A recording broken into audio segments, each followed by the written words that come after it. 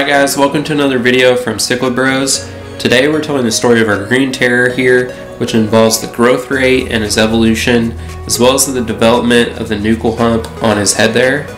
Before we get started, please take a second and hit that subscribe and like button down below. We really appreciate your support, and let's dive right in.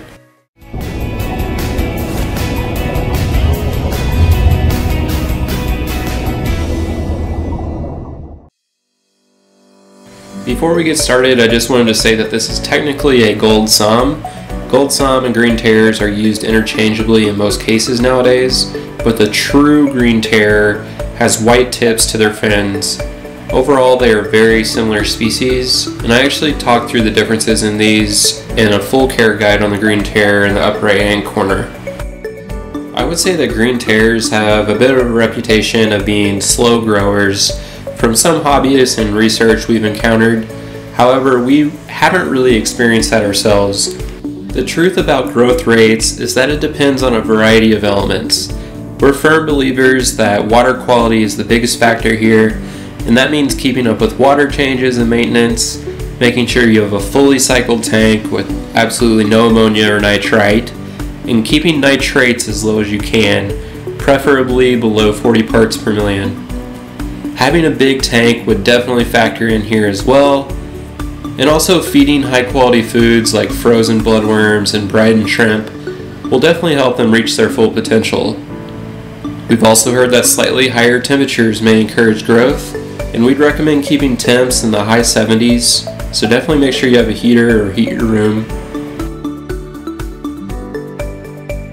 Even with this, some green terrors are still going to grow slower when compared to some cichlids such as the Oscar here, which grows to be larger in general, so the overall growth rate is much more accelerated. Females can grow especially slow after maybe the first 3 or 4 months, and they will likely reach about 6 to 8 inches fully grown, whereas the males can get up to 10 or even 12 inches in the right situation.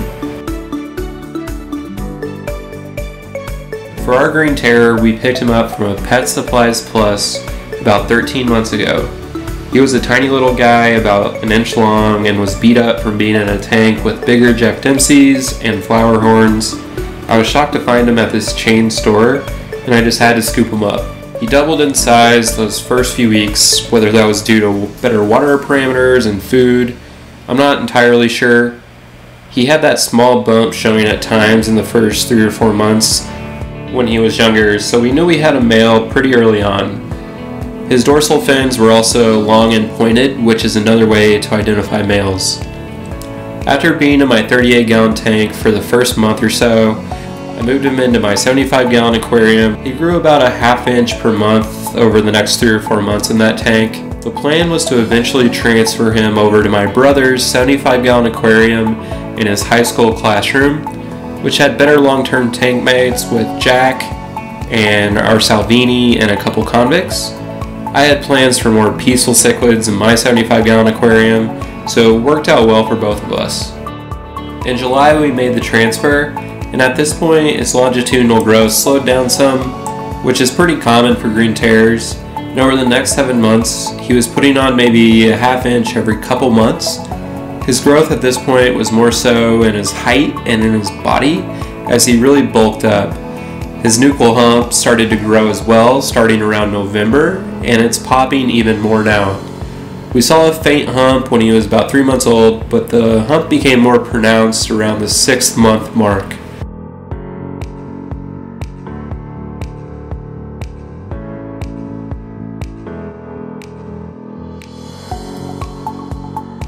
From November to January, he continued to put on more height and width, and was obviously still very dominant and vibrant in color.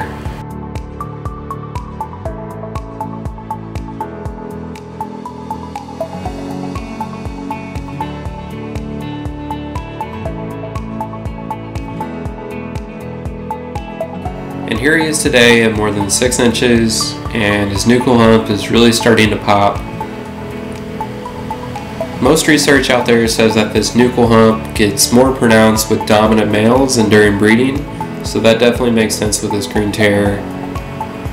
Other big cichlids get the same humps, such as the Midas and Red Devil, the Frontosa in Africa, and also the flower horn, which may be best known for this, as they're usually bred for higher quality and larger humps. Another point to consider here is that some growth in size and even in that hump is based on the genetics of the individual fish. There are always going to be exceptions out there of either faster growing fish or even stunted growth, so you could be doing everything right and your green terror may not grow as expected. I've always noticed that green terror seems susceptible to internal parasites, as we've encountered this briefly with ours. We've heard of many other instances in the hobby out there. Not a scientific fact, but just an observation that we've had, and this could obviously slow down growth during the treatment of the illness. But green terror males can top off around 10 or 12 inches, and here's a 10-inch green terror at my local fish store. He's in a big tank here, so he's probably benefited from that extra room to grow. Our green terror has gone from roughly 1 inch to maybe 6 in 13 months. It's been awesome to see him grow over that time, and we can't wait to see him fully mature.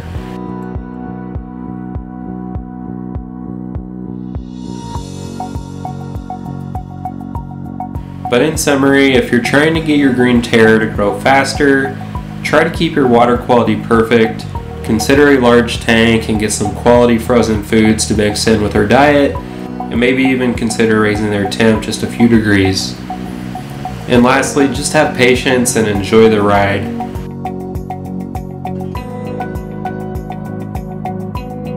We hope you like the evolution of our green terror. He's been a very rewarding fish to keep, and he's one of our favorites. Thanks again for watching, everyone, and we'll see you next week.